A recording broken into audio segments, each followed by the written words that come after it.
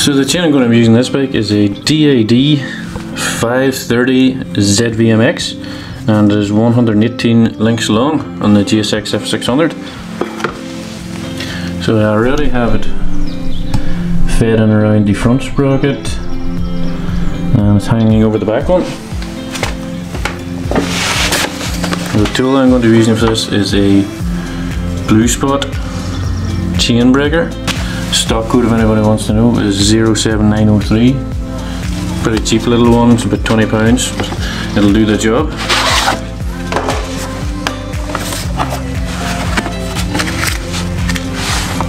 This is what comes in the kit.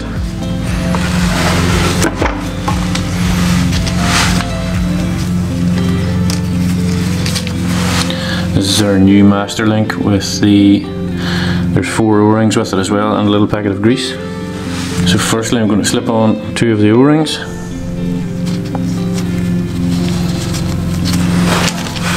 And put lots of the grease on here.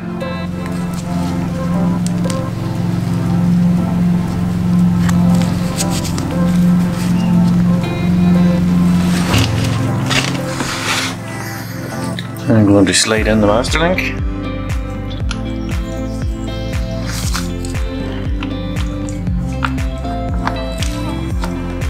And the next step is to measure the width of one of the already riveted links.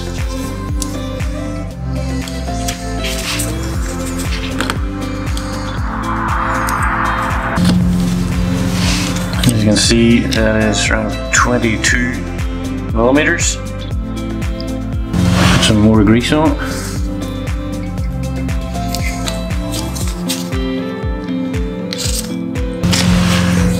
The 2 remaining O-rings.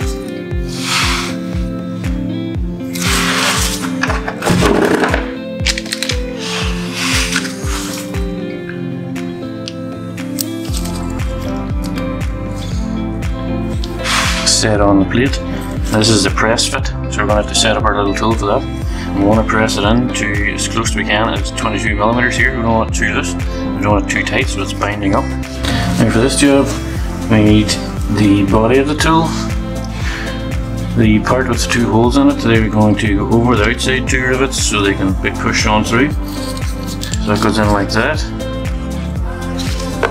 And this part with the long slot in it, this is going to be over the back too, so it doesn't push against the plate and just drives the rivets through.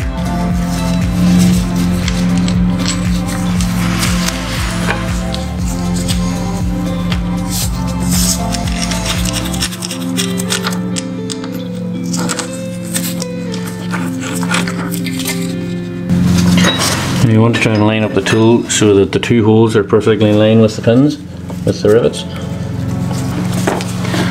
Once this is done, gently wind in the tool until you get it to the required 22 millimeters.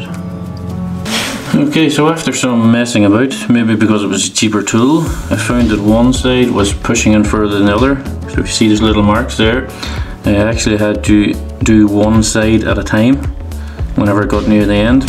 But in the end, I got pretty much bang on what the rest of them were. 22 millimeters each side of the rivet, so exactly the same. So now we're going to set up the tool for squeezing the rivet.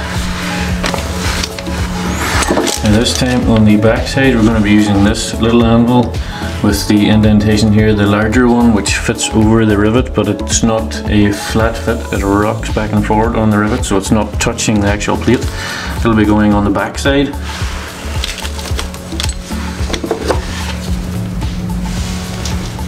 And on the front, we'll be using the largest pin in the set.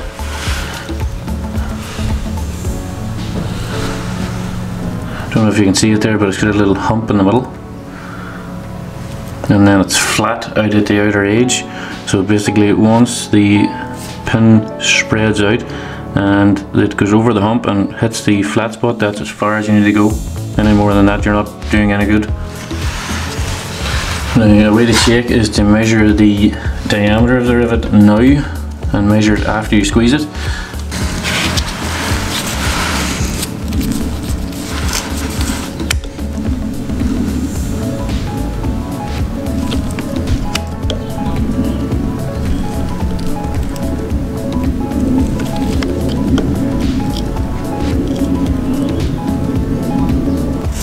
So yeah, I'm using the 3.8mm pin here in this one because it's a nice fit inside. See, it wobbles about. When I have it completely squeezed, it should be a nice flat sort of fit and not wobble about too much. So with your tool, screw out the top driver part, drop in your pin.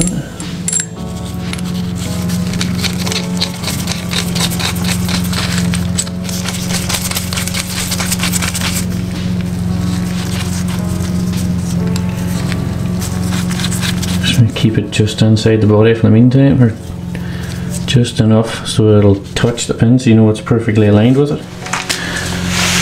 So first I'm going to snug up the body right up against the link without squeezing it too tight so it supports it.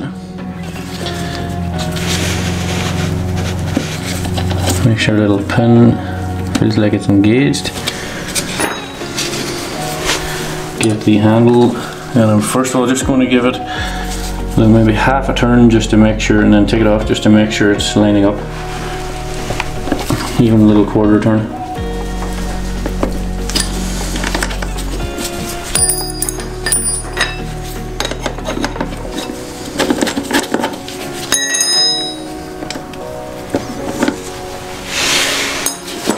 Yeah, seems to be lining up fine.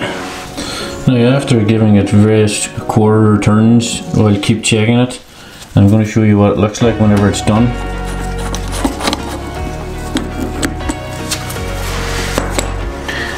The little dome, let's move it in a bit closer.